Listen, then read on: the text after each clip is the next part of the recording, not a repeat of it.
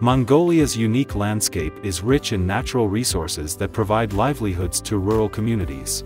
But it is vulnerable to climate change due to its fragile ecosystems and geographic location.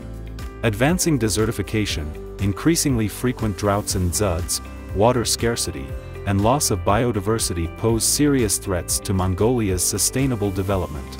The government of Mongolia, civil society, and communities recognize the urgent need to preserve Mongolia's ecosystems, mitigate climate change impacts and environmental degradation due to economic activities. ADB is assisting these efforts by extending both knowledge and practical solutions for resource management. One of the most important initiatives is helping the government develop community-based sustainable tourism opportunities while taking steps to prevent pollution and damage to fragile ecosystems.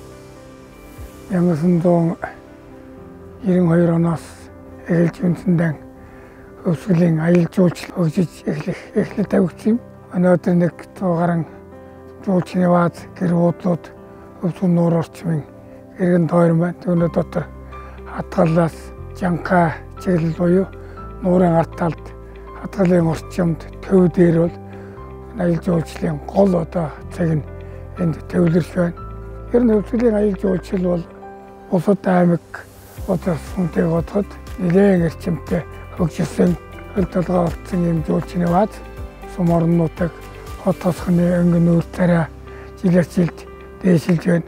Хүмүүсийн ажил амьдрал, ажлын байр бий болох улс орон нутгийн төсөвт ор хорлог, татвар хураамж гэсэн нэмэгдэж хэмжээгээр хүмүүсийн амьдралуудаа сайжирч байгаа наа.